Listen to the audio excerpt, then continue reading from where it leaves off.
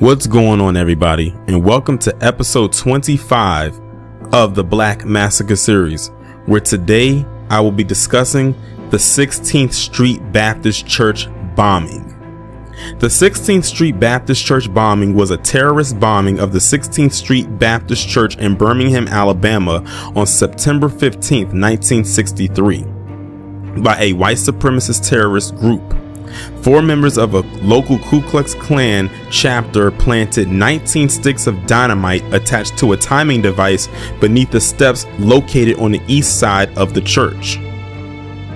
Described by Martin Luther King Jr. as one of the most vicious and tragic crimes ever perpetrated against humanity, the explosion at the church killed 4 girls and injured between 14 and 22 other people. Although the Federal Bureau of Investigation had concluded in 1965 that the bombing had been committed by 4 known Klan members and segregationists, Thomas Edwin Blanton Jr., Herman Frank Cash, Robert Edward Chambliss, and Bobby Frank Cherry, no prosecutions were conducted until 1977, when Robert Chambliss was tried by Attorney General of Alabama Bill Baxley and convicted of the first-degree murder of one of the victims, 11-year-old Carol Denise McNair. As part of a revival effort by states and the federal government to prosecute cold cases from the civil rights era, the state placed both Blanton Jr. and Cherry on trial, who were each convicted of 4 counts of murder and sentenced to life imprisonment in 2001 and 2002 respectively.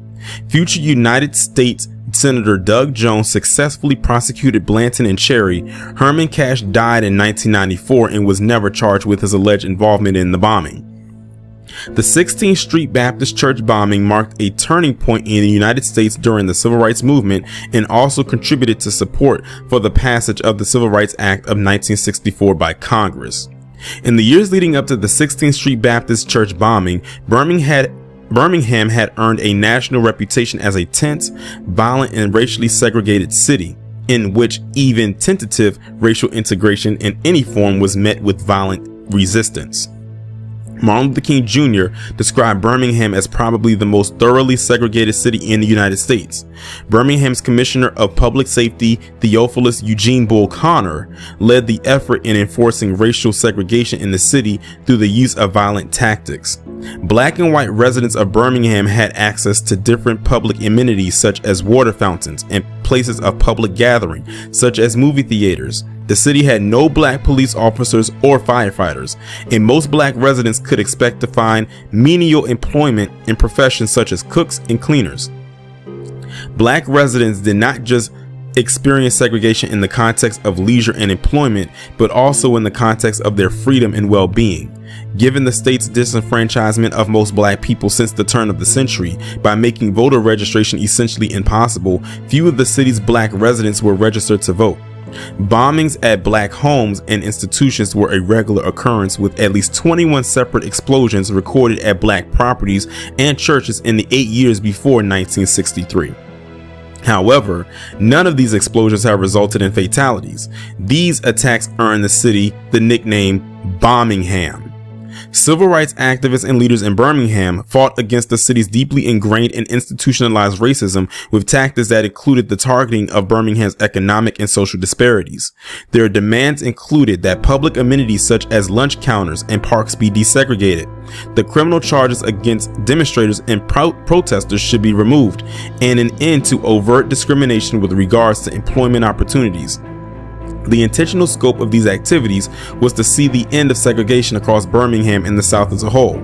The work these civil rights activists were engaged in with Birmingham was crucial to the movement, as the Birmingham campaign was seen as guidance for other cities in the South with regards to rising against segregation and racism. The 3-story 16th Street Baptist Church was a rallying point for civil rights activities through the spring of 1963, when the Southern Christian Leadership Conference, or the SCLC, and the Congress for Racial Equality became involved in a campaign to register African Americans to vote in Birmingham. Tensions in the city increased. The church was used as a meeting place for civil rights leaders such as Martin Luther King Jr., Ralph David Abernathy, and Fred Shuttlesworth for organizing and educating marchers. It was the location where students were organized and trained by the SCLC Director of Direct Action, James Bevel, to participate in the 1963 Birmingham Campaign's Children's Crusade after other marches had taken place. On Thursday, May 2nd, more than 1,000 students, some reportedly as young as 8, opted to leave school and gather at the 16th Street Baptist Church. Demonstrators present were given instructions to march to downtown Birmingham and discuss with the mayor their concerns about racial segregation in the city and to integrate buildings and businesses currently segregated.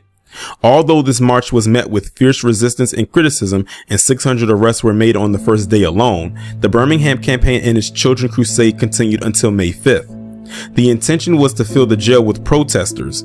These demonstrations led to an agreement on May 8th between the city business leaders and the Southern Christian Leadership Conference to integrate public facilities, including schools, and the city within 90 days. The first 3 schools in Birmingham to be integrated would do so on September 4th. These demonstrations and the concessions from city leaders to the majority of demonstrators' demands were met with fierce resistance by other whites in Birmingham, and in the weeks following the September 4th integration of public schools, 3 additional bombs were detonated in Birmingham. Other acts of violence followed the settlement, and several staunch Klansmen were known to have expressed frustration at what they saw as a lack of effective resistance to integration. As a known and popular rallying point for civil rights activists, the 16th Street Baptist Church was an obvious target. In the early morning of Sunday, September 15, 1963, 4 members of the United Klans of America, Thomas Edwin Blanton Jr., Robert Edward Chambliss, Bobby Frank Cherry, and allegedly Herman Frank Cash, planted a minimum of 15 sticks of dynamite with a time delay under the steps of the church close to the basement.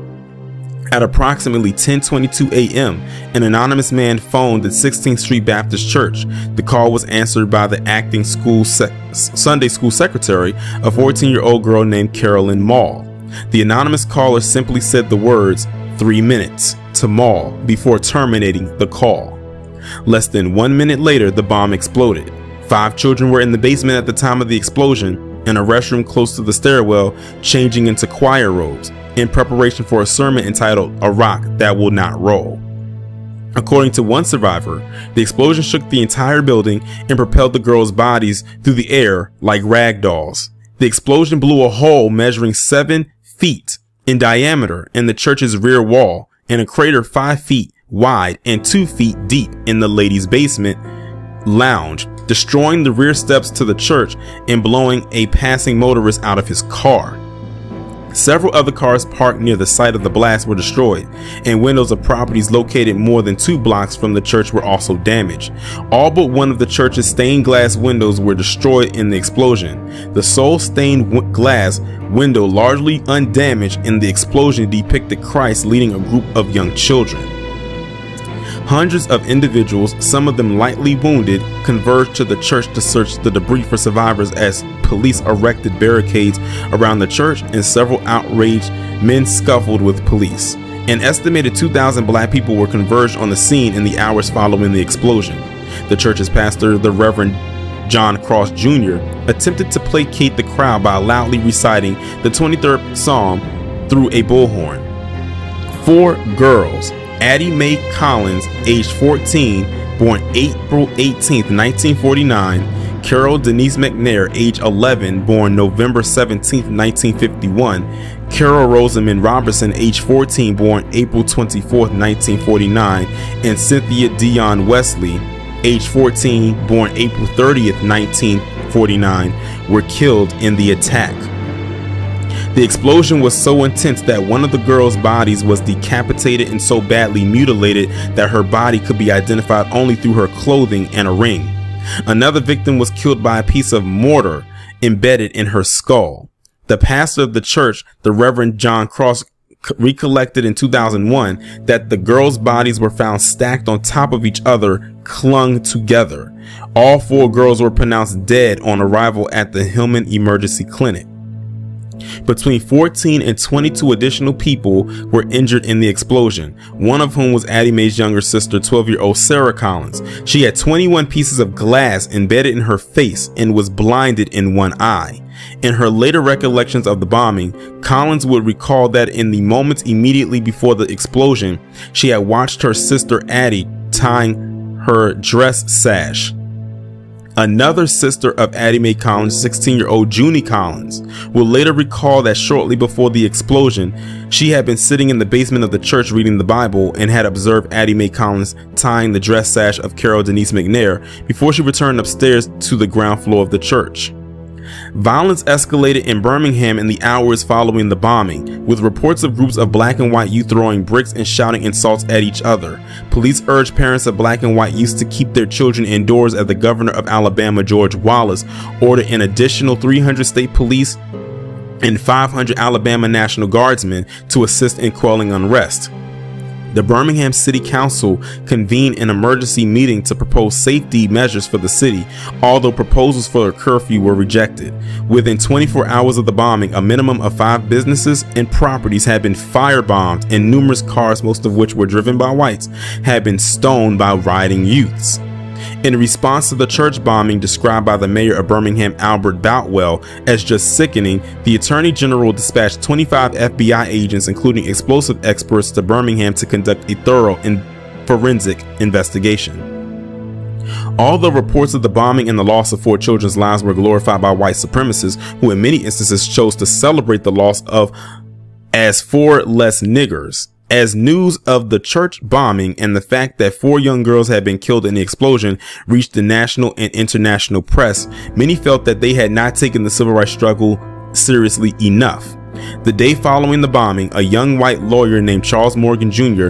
addressed a meeting of businessmen condemning the acquiescence of white people in Birmingham toward the oppression of blacks. In this speech, Morgan lamented, "Who did it?" as in the bombing. "We all did it. The who is every little individual who talks about the niggers and spreads the seed of his hate to his neighbor and his son. What it's like living in Birmingham. No one ever really has known, and no one will until the city becomes part of the United States." A Milwaukee Sentinel editorial opined, "For the rest of the nation, the Birmingham church bombing should serve to goad the conscience. The deaths, in a sense, are on the hands of each of us."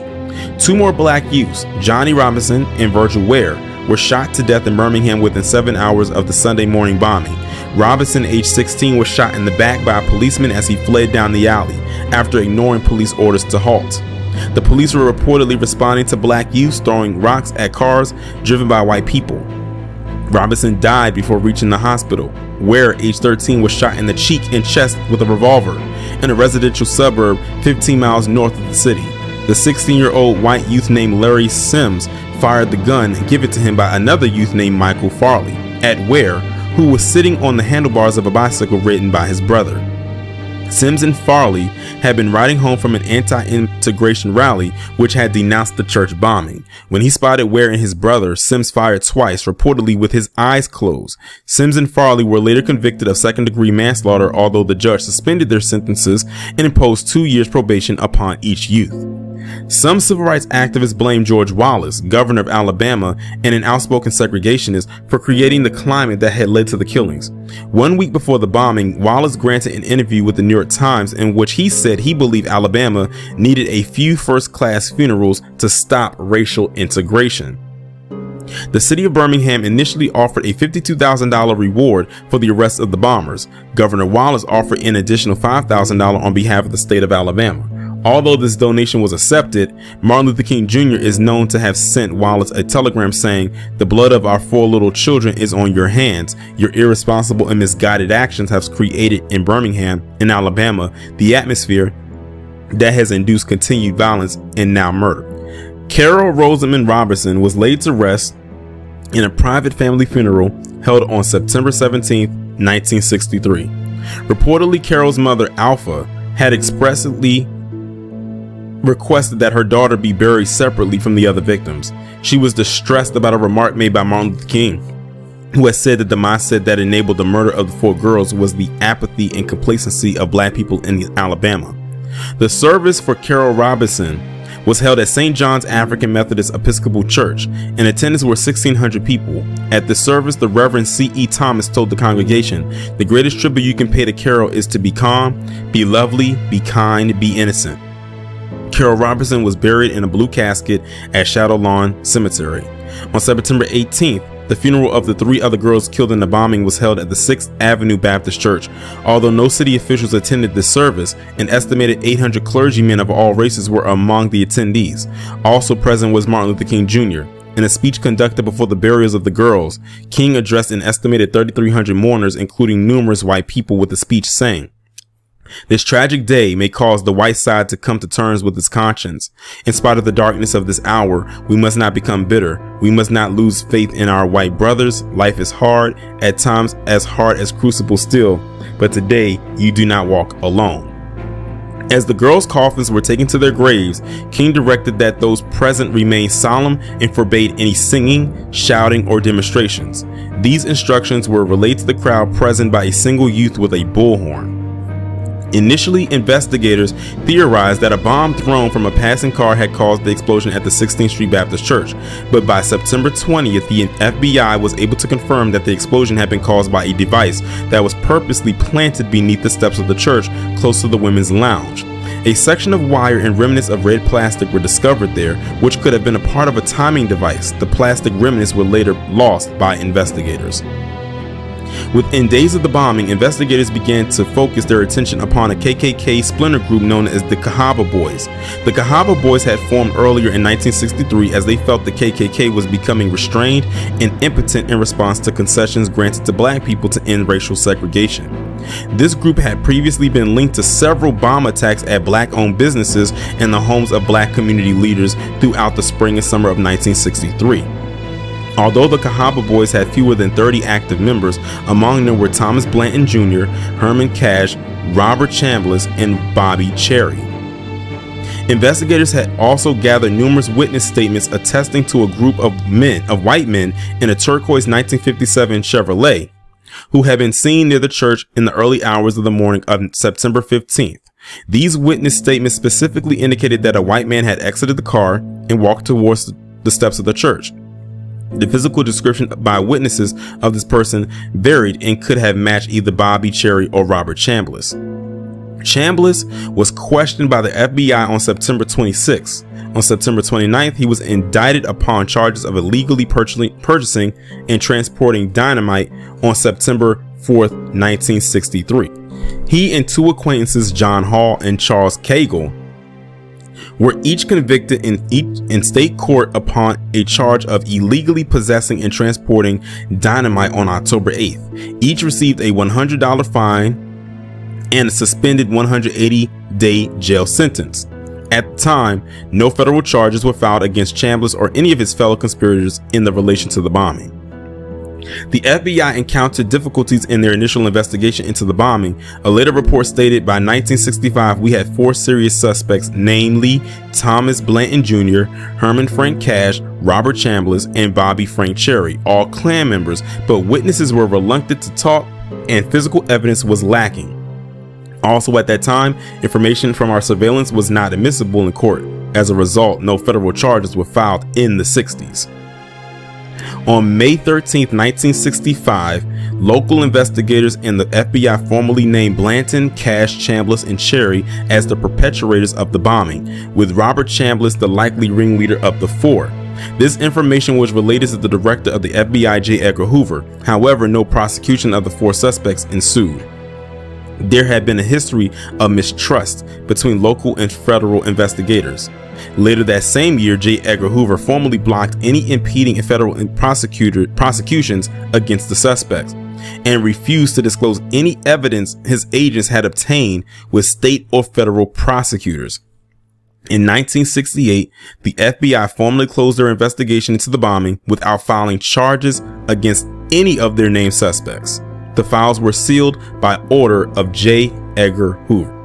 The Birmingham campaign, the March on Washington in August, the September bombing of the 16th Street Baptist Church, and the November assassination of John F. Kennedy are ardent supporters of the civil rights cause who had proposed the Civil Rights Act of 1963 on national television, increased worldwide awareness of and sympathy toward the civil rights cause in the United States. Following the assassination of John F. Kennedy on November 22, 1963, newly inaugurated President Lyndon Johnson continued to press for passage of the Civil Rights Bill sought by his predecessor. On July 2, 1964, President Lyndon Johnson signed into effect the Civil Rights Act of 1964. In attendance were major leaders of the civil rights movement, including Martin Luther King Jr. This legislation prohibited discrimination based on race, color, religion, gender, or national origin to ensure full equal rights of Black Americans before the law. Officially, the 16th Street Baptist Church bombing remained unsolved until after William Baxley was elected Attorney General of Alabama in 1971. Baxley had been a student at the University of Alabama when he heard about the bombing in 1963 and later recollected, "I wanted to do something, but I didn't know what." Within 1 week of being sworn into office, Baxley had researched original police files into the bombing, discovering that the original police documents were mostly worthless. Baxley formally reopened the case in 1971. He was able to build trust with key witnesses, some of whom had been reluctant to testify in the first investigation. Other witnesses obtained identified Chambliss as the individual who had placed the bomb beneath the church. Baxley also gathered evidence proving Chambliss had purchased dynamite from a store in Jefferson County less than 2 weeks before the bomb was planted, upon the pretext the dynamite was to be used to clear the land the KKK had purchased near Highway 101. This testimony of witnesses and evidence was used to formally construct a case against Robert Chambliss. After Baxley requested access to the original FBI files on the case, he learned that the evidence accumulated by the FBI against the named suspects between 1963 and 1965 had not been revealed to the local prosecutors in Birmingham. Although he met with initial resistance from the FBI, in 1976, Baxley was formally presented with some of the evidence which had been compiled by the FBI after he publicly threatened to expose the Department of Justice for withholding evidence which could result in the prosecution of the perpetrators in the bombing. On November 14, 1977, Robert Chambliss, then age 73, stood trial in Birmingham's Jefferson County Courthouse. Chambliss had been indicted by a grand jury on September 24, 1977, charged with 4 counts of murder for each dead child in the 1963 church bombing. But at a pretrial hearing on October 18th, Judge Wallace Gibson ruled that the defendant would be tried upon 1 count of murder, that of Carol Denise McNair, and that the remaining 3 counts of murder would remain, but that he would not be charged in relation to these 3 deaths. Before his trial, Chambliss remained free upon a $200,000 bond raised by family and supporters and posted October 18th. Chambliss pleaded not guilty to the charges, insisting that although he had purchased a case of dynamite less than 2 weeks before the bombing, he had given the dynamite to a Klansman and FBI agent provocateur named Gary Thomas Rowe Jr. To discredit Chambliss's claims that Rowe had committed the bombing, prosecuting attorney William Baxley introduced 2 law enforcement officers to testify as to Chambliss's inconsistent claims of innocence. The first of these witnesses was Tom Cook, a retired Birmingham police officer who testified on November 15th as to a conversation he had had with Chambliss in 1975. Cook testified that Chambliss had acknowledged his guilt regarding his 1963 arrest for possession of dynamite, but that he, as in Chambliss, was insistent that he had given the dynamite to Rowe before the bombing. Following Cook's testimony, Baxley introduced Police Sergeant Ernie Cantrell. He testified that Chambliss had visited his headquarters in 1976 and that he had attempted to affix the blame for the 16th Street Baptist Church bombing upon an altogether different member of the KKK. Cantrell also stated that Chambliss had boasted of his knowledge of how to construct a drip method bomb using a fishing float and a leaking bucket of water. Upon cross-examination by defense attorney Art Haynes Jr., Cantrell conceded that Chambliss had emphatically denied bombing the church. One individual who went to the scene to help search for survivors, Charles Vann, later recollected that he had observed a solitary white man who he recognized as Robert Edward Chambliss, a known member of the Ku Klux Klan, standing alone and motionless at a barricade. According to Vann's later testimony, Chambliss was standing looking down toward the church like a firebug watching his fire. One of the key witnesses to testify on behalf of the prosecution was the Reverend Elizabeth Cobbs, Chambliss's niece. Reverend Cobbs stated that her uncle had repeatedly informed her he had been engaged in what he referred to as a one-man battle against blacks since the 1940s. Moreover, Cobbs testified on November 16th that on the day before the bombing, Chambliss had told her that he had in possession enough dynamite to flatten half of Birmingham. Cobbs also testified that approximately 1 week after the bombing, she had observed Chambliss watching a news report relating to the 4 girls killed in the bombing. According to Cobbs, Chambliss had said it, as in the bomb, wasn't meant to hurt anybody. It didn't go off when it was supposed to. Another witness to testify was William Jackson, who testified as to his joining the KKK in 1963 and becoming acquainted with Chambliss shortly thereafter. Jackson testified that Chambliss had expressed frustration that the Klan was dragging its feet on the issue of racial integration and said he was eager to form a splinter group more dedicated to resistance. In his closing argument before the jury on November 17th, Baxley acknowledged that Chambliss was not the sole perpetrator of the bombing. He expressed regret that the state was unable to request the death penalty in this case, as the death penalty in effect in the state in 1963 had been repealed. The current state death penalty law applied only to crimes committed after its passage. Baxley noted that the day of the closing argument fell upon what would have been Carol Denise McNair's 26th birthday, and that she would have likely been a mother by this date. He had referred to testimony given by her father, Chris McNair, about the family's loss and requested that the jury return a guilty verdict. In his rebuttal closing argument, defense attorney Art Haynes Jr. attacked the evidence presented by the prosecution as being purely circumstantial, adding that despite the existence of similar circumstantial evidence, Chambliss had not been prosecuted in 1963 of the church bombing. Haynes noted conflicting testimony among several of the 12 witnesses called by the defense to testify as to Chambliss's whereabouts on the day of the bombing. A policeman and a neighbor had each testified that Chambliss was at the home of a man named Clarence Dill on that day. Following the closing arguments, the jury retired to begin their deliberations, which lasted for over 6 hours and continued into the following day. On November 18, 1977, they found Robert Chambliss guilty of the murder of Carol Denise McNair. He was sentenced to life imprisonment for her murder. At his sentencing, Chambliss stood before the judge and stated, "Judge, Your Honor, all I can say is God knows I have never killed anybody, never have bombed anything in my life, and I didn't bomb that church." On the same afternoon that Chambliss's guilty verdict was announced, Prosecutor Baxley issued a subpoena to Thomas Blanton to appear in court about the 16th Street Baptist Church bombing. Although Baxley knew he had insufficient evidence to charge Blanton at this stage, he intended the subpoena to frighten Blanton into confessing his involvement and negotiating a plea deal to turn state evidence against his co-conspirators. Blanton, however, hired a lawyer and refused to answer any questions.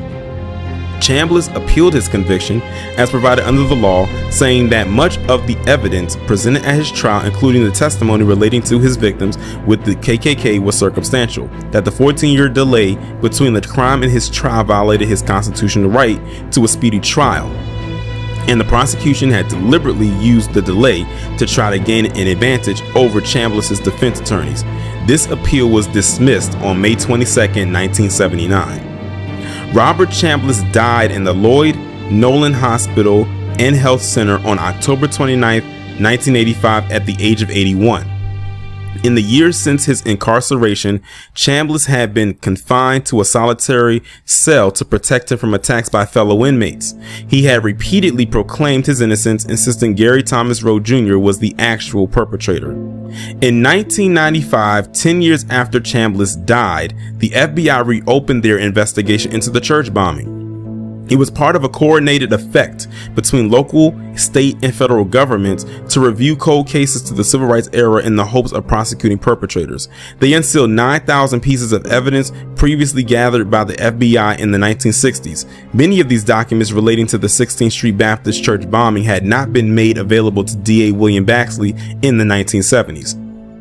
In May 2000, the FBI publicly announced their findings that the 16th Street Baptist Church bombing had been committed by 4 members of the KKK splinter group known as the Cahaba Boys. The 4 individuals named in the FBI report were Blanton, Cash, Chambliss, and Cherry. By the time of the announcement, Herman Cash had also died. However, Thomas Blanton and Bobby Cherry were still alive. Both were arrested. On May 16, 2000, a grand jury in Alabama indicted Thomas Edwin Blanton and Bobby Frank Cherry on 8 counts each in relation to the 16th Street Baptist Church bombing. Both named individuals were charged with 4 counts of first-degree murder and 4 counts of universal malice. The following day, both men surrendered to police. The state prosecution had originally intended to try both defendants together. However, the trial of Bobby Cherry was delayed due to the findings of a court-ordered psychiatric evaluation. It concluded that vascular dementia had impaired his mind, therefore making Cherry mentally incompetent to stand trial or assist in his own defense.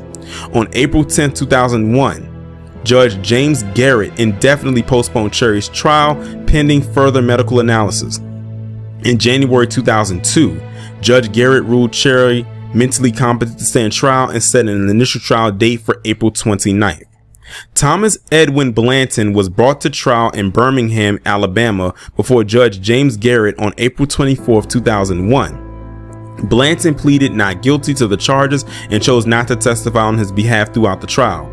In his opening statement to the jurors, defense attorney John Robbins acknowledged his client's affiliation with the Ku Klux Klan and his views on racial segregation, but he warned the jury, just because you don't like him, that doesn't make him responsible for the bombing. The prosecutions called a total of 7 witnesses to testify in their case against Blanton, including relatives of the victims. John Cross, the former pastor of the 16th Street Baptist Church, an FBI agent named William Fleming, and Mitchell Burns, a former Klansman who had become a paid FBI informant. Burns has secretly recorded several conversations with Blanton in which the latter, Blanton, had gloated when talking about the bombing and had boasted the police would not catch him when he bombed another church. The most crucial piece of evidence presented at Blanton's trial was an audio recording secretly taped by the FBI in June 1964, in which Blanton was recorded discussing his involvement in the bombing with his wife, who could be heard accusing her husband of conducting an affair with a woman named Waylon Vaughn 2 nights before the bombing. Although sections of the recording presented in evidence on April 27th are unintelligible, Blanton can be twice heard mentioning the phrase "plan a bomb" or "plan the bomb." Most crucially, Blanton can also be heard saying that he was not with Miss Vaughn, but 2 nights before the bombing was at a meeting with other Klansmen on a bridge above the Cahaba River. He said, "You've got to have a meeting to plan a bomb."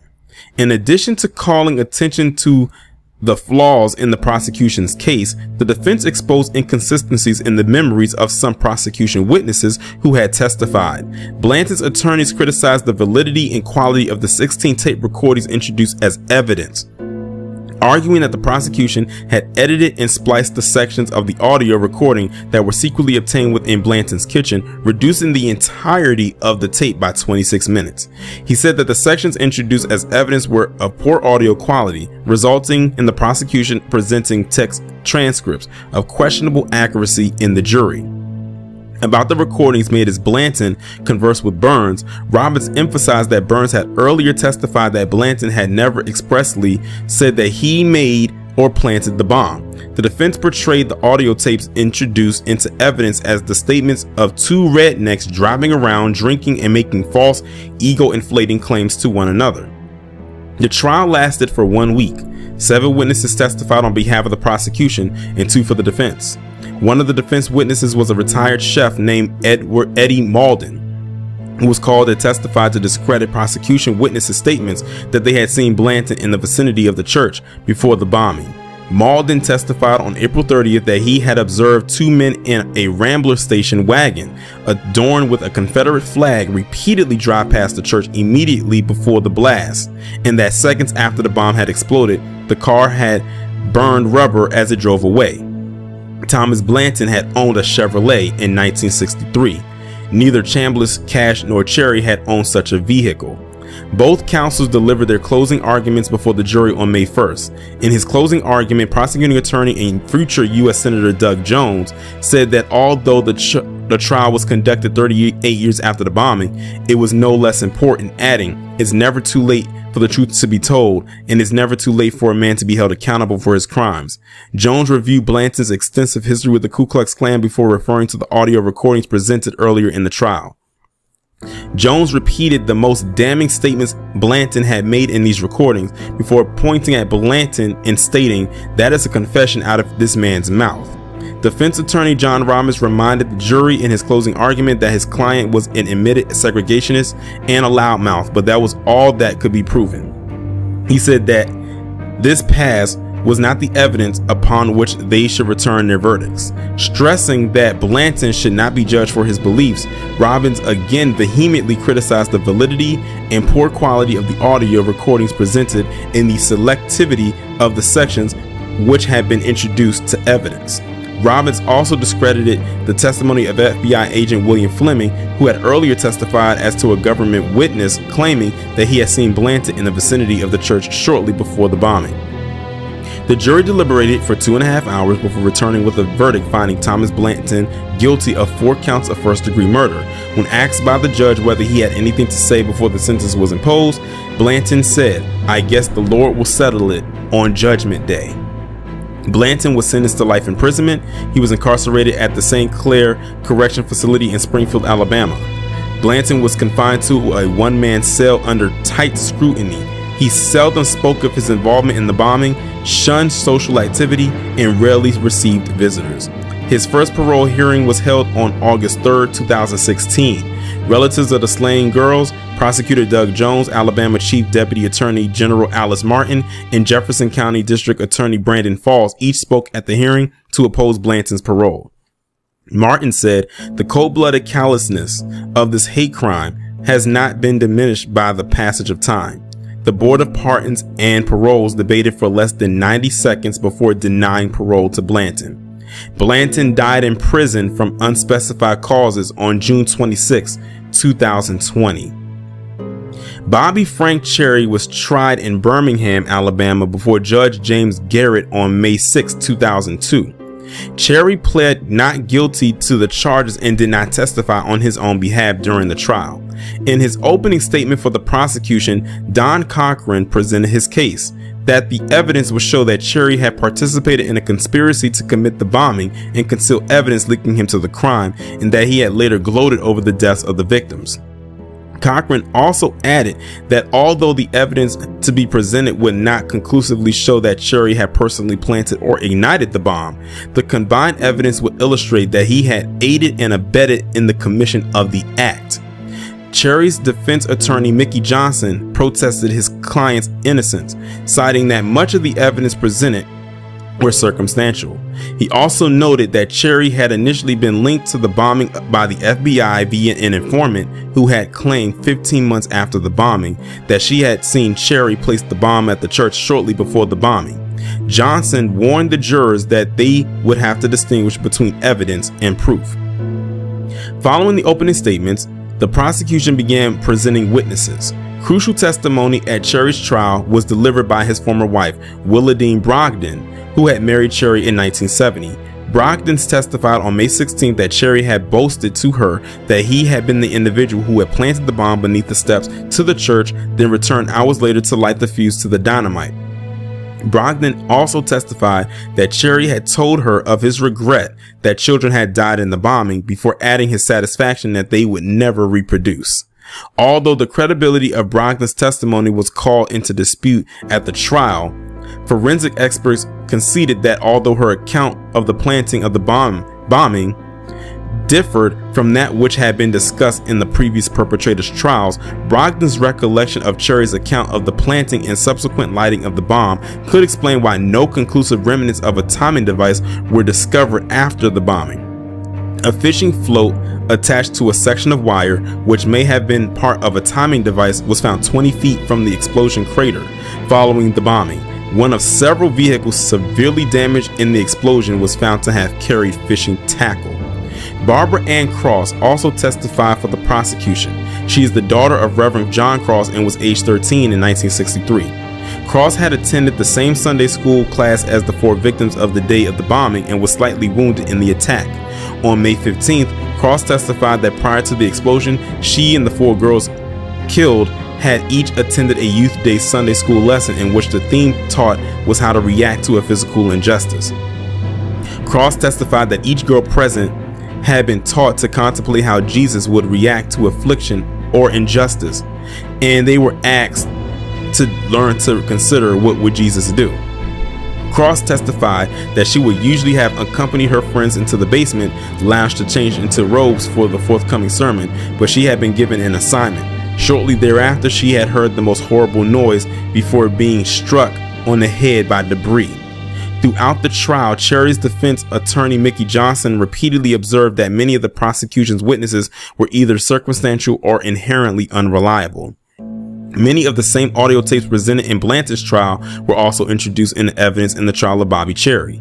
A key point contested as to the validity of the audio tapes being introduced into evidence outside of the hearing of the jury was the fact that Cherry had no grounds to contest the introduction of the tapes into evidence as under the Fourth Amendment. Neither his home or property had been subject to discreet recording by the FBI. Don Cochran disputed this position, arguing that Alabama law provides for conspiracies to conceal evidence to be proven by both inference and circumstantial evidence. In spite of a rebuttal argument by the defense, Judge Garrett ruled that some sections were too prejudicial, but also that portions of some audio recordings could be introduced as evidence. Through these rulings, Mitchell Burns was called to testify on behalf of the prosecution. His testimony was restricted to the areas of the recording permitted into evidence. On May 21, 2002, both prosecution and defense attorneys delivered their closing arguments to the jury. In his closing argument for the prosecution, Don Cochran said the victim's Youth Sunday sermon never happened because it was destroyed by this defendant's hate. Cochran's outlined Cherry's extensive record of racial violence dating back to the 1950s and noted that he had experience in training in constructing and installing bombs from his service as a Marine demolition expert. Cochran also reminded the jury of a secretly obtained FBI recording which had earlier been introduced into evidence, in which Cherry had told his first wife Jean that he and other Klansmen had constructed the bomb with the premises of business the Friday before the bombing. He said that Cherry had signed an affidavit in the presence of the FBI on October 9, 1963, confirming that he, Chambliss, and Blanton were at these premises on this date. In the closing argument for the defense, attorney Mickey Johnson argued that Cherry had nothing to do with the bombing and reminded the jurors that his client was not on trial for his beliefs, stating, "It seems like more time has been spent here throwing around the N-word than proving what happened September 1963. Johnson reiterated that there was no hard evidence linking Cherry to the bombing, but only evidence attesting to his racist beliefs dating from that era, adding that the family members who had testified against him were all estranged and therefore should be considered unreliable witnesses. Johnson urged the jury against convicting his client by association. Following these closing arguments, the jury retired to consider their verdicts. These deliberations continued until the following day. On the afternoon of May 22nd, after the jury had deliberated for almost 7 hours, the 4 women announced that they had reached their verdicts. Bobby Frank Cherry was convicted of 4 counts of first-degree murder and sentenced to life imprisonment. Cherry remained stoic as the sentence was read. Relatives of the 4 victims openly wept in belief. When asked by the judge whether he had anything to say before sentence was imposed, Cherry motioned to the prosecutors and stated, "This whole bunch lied through this thing, the trial. I told the truth. I don't know why I'm going to jail for nothing. I haven't done anything." Bobby Frank Cherry died of cancer on November 18, 2004 at the age of 74 while incarcerated at the Kilby Correctional Facility. Following the convictions of Blanton and Cherry, Adams former Attorney General William Baxley expressed his frustration that he had never been informed of the existence of the FBI audio recordings before they were introduced in the 2001 and 2002 trials. Baxley acknowledged that typical juries in 1960s Alabama would have likely leaned in favor of both defendants, even if these recordings had been presented as evidence, but said that he could have prosecuted Thomas Blanton and Bobby Cherry in 1977 if he had been granted access to these tapes. A 1980 Justice Department report concluded that J. Edgar Hoover had blocked the prosecution of the 4 bombing suspects in 1965, and he officially closed the FBI's investigation in 1968. Although both Blanton and Cherry denied their involvement in the 16th Street Baptist Church bombing until his death in 1985, Robert Chambliss repeatedly insisted that the bombing had been committed by Gary Thomas Rowe Jr. Rowe had been encouraged to join the Klan by acquaintances in 1960. He became a paid FBI informant in 1961. In this role, Rowe acted as an agent provocateur between 1961 and 1965. And though informative to the FBI, Rowe actively participated in violence against both black and white civil rights activists. By Rowe's own later admission while serving as an FBI informant, he had shot and killed an unidentified black man and had been an accessory to the murder of Viola Luzo. Investigative records show that Rowe had twice failed polygraph tests when questioned as to his possible involvement with the 16th Street Baptist Church bombing and 2 separate non-fatal explosions. These polygraph results had convinced some FBI agents of Rowe's culpability in the bombing. Prosecutors at Chambliss's 1977 trial had initially intended to call Rowe as a witness. However, DA William Baxley had chose not to call Rowe as a witness after being informed of the results of these polygraph tests. Although never formally named as one of the conspirators by the FBI, Rowe's record of deception on the polygraph test leaves open the possibility that Chambliss's claims may have held a degree of truth. Nonetheless, a 1979 investigation cleared Rowe of any involvement in the 16th Street Baptist Church bombing. Following the bombing of the 16th Street Baptist Church remained closed for over 8 months, as assessments and later repairs were conducted upon the property. Both the church and the bereaved families received an estimated $23,000 in cash from donations from members of the public. Gifts totaling over $186,000 were donated from around the world. The church reopened to members of the public on June 7, 1964, and continues to remain an active place of worship today. With an average weekly attendance of nearly 2,000 worshipers, the current pastor of the church is the Reverend Arthur Price Jr. The most seriously injured survivor of the 16th Street Baptist Church bombing, Sarah Jean Collins, remained hospitalized for more than 2 months. Following the bombing, Collins' injuries were so extensive that medical personnel did initially fear she would lose the sight in both eyes, although by October, they were able to inform Collins she would regain the sight in her left eye. When asked her feelings toward the bombers on October 15, 1963, Collins first thanked those who had cared for her and sent messages of condolence, flowers, and toys, and then said, "As for the bomber, people are praying for him. We wonder what he would be thinking today if he had children. He will face God. We turn this problem over to God because no one else can solve Birmingham's problems, and we leave it up to God to solve." Charles Morgan Jr., the young white lawyer who had delivered an impassioned speech on September 16, 1963, deploring the tolerance of complacency of much of the white population of Birmingham towards the suppression and intimidation of blacks, thereby contributing to the climate of hatred in the city, himself received death threats directed against him and his family in the days following his speech. Within 3 months, Morgan and his family were forced to flee Birmingham. James Bevel, a prominent figure within the civil rights movement and organizer of the Southern Christian Leadership Conference, was galvanized to create what became known as the Alabama Project for Voting Rights as a direct result of the 16th Street Baptist Church bombing.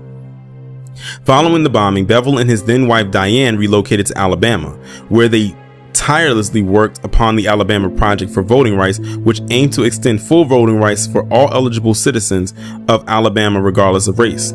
This initiative subsequently contributed to the 1965 Selma to Montgomery marches, which themselves resulted in the Voting Rights Act of 1965, thus prohibiting any form of racial discrimination within the process of voting. Within the 16th Street Baptist Church, there still stands the Welsh window, sculpted by Carmarthenshire-based artist John Petts, who had initiated a campaign in Wales to raise money to fund a replacement stained glass window which had been destroyed in the bombing. Petts had opted to construct a stained glass image of a black Christ to replace one of the windows destroyed by the bombing. Within 2 days of the church bombing, Petts had contacted then pastor of the church, the Reverend John Cross, announcing he had launched a fundraising campaign to create this artwork via an appeal conducted through the Western Mail, requesting funds from the Welsh public to pay for the construction of the structure in Wales and its delivery and installation at the 16th Street Baptist Church.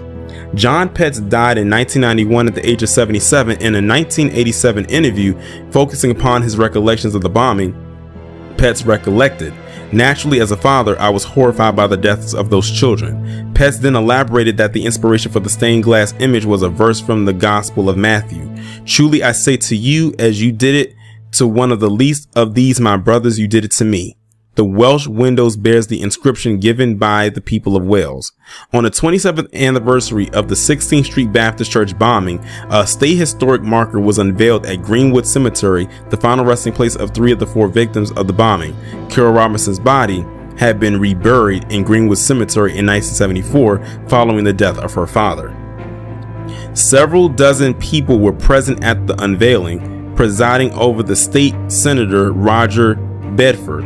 As the service, the 4 girls were described as martyrs who died so freedom could live. Herman Frank Cash died of cancer in February 1994. He was never charged with his alleged involvement in the bombing and did maintain his innocence, although Cash is known to have passed a polygraph test in which he was questioned as to his potential involvement in the bombing. The FBI had concluded in May 1965 that Cash was one of the 4 conspirators. Cash is interred at Northview Cemetery in Polk County, Georgia. The Reverend John Cross, who had been the pastor of the 16th Street Baptist Church at the time of 1963's bombing, died of natural causes on November 15, 2007. He was 82 years old. The Reverend Cross interred at Hillendale Memorial Gardens in DeKalb County, Georgia. Former Secretary of State Condoleezza Rice was 8 years old at the time of the bombing and both a classmate and friend of Carol Denise McNair. On the day of the bombing, Rice is at her father's church, located a few blocks from the 16th Street Baptist Church. In 2004, Rice recalled her memories of the bombing. "I remember the bombing of that Sunday school at 16th Street Baptist Church in Birmingham in 1963. I did not see it happen, but I heard it happen and I felt it happen, just a few blocks away at my father's church. It is a sound that I will never forget, that will forever reverberate my ears. That bomb took the lives of 4 young girls, including my friend and playmate Carol Denise McNair. The crime was calculated, not random. It was meant to suck the hope out of young lives, bury their aspirations, and ensure that old fears will be propelled forward into the next generation." On May 24, 2013, President Barack Obama awarded a posthumous Congressional Gold Medal to the 4 girls killed in the 1963 Birmingham church bombing. This medal was awarded through the signing into effect Public Law 11311, a bill which awarded 1 Congressional Gold Medal to be created in recognition of the fact the girls' deaths served as a major catalyst for the civil rights movement and invigorated a momentum, ensuring the signing into passage the Civil Rights Act of 1964. The gold medal was presented to the Birmingham Civil Rights Institute to display or temporarily loan to other museums. Well, that's going to conclude this week's episode of the Black Massacre series, episode 25, the 16th Street Baptist Church bombing. If you would like to recap on the previous episodes of the Black Massacre series, you can go ahead and check out the Black Massacre series playlist to get caught up, or just to catch up and of course recap. And make sure to tune back in next Wednesday as we will go into episode 26 of the Black Massacre series. Be safe and be one.